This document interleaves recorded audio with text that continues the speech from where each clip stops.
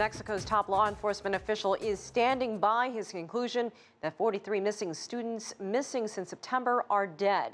He says his investigation and the evidence proves it, but it's not sitting well with the families, and the controversies surrounding this case aren't likely to subside anytime soon. Franc Contreras reports. Anguished families have been waiting since September for news on their missing sons. The 43 students who attended a rural teachers' college in southern Guerrero state. Authorities say local police took them into custody, then handed them over to the Guerreros Unidos, a criminal gang that executed them, confusing them for members of a rival gang.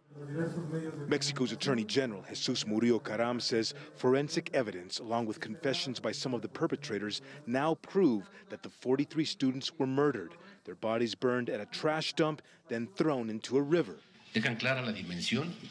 It shows the dimension and the depth of the investigation, and it gives us the opportunity and the legal certainty that the students were killed under the described circumstances.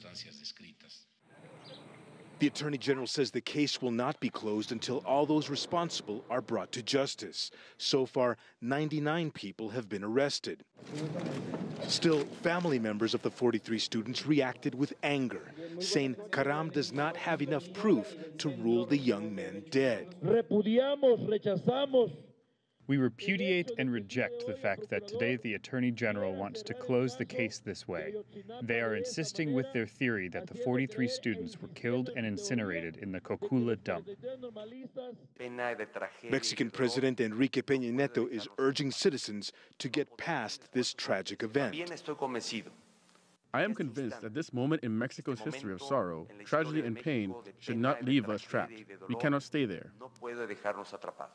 But the case of the missing students from Ayotzinapa continues to grip Mexico and has been, by far, the most serious human rights crisis to confront the Peña Nieto government.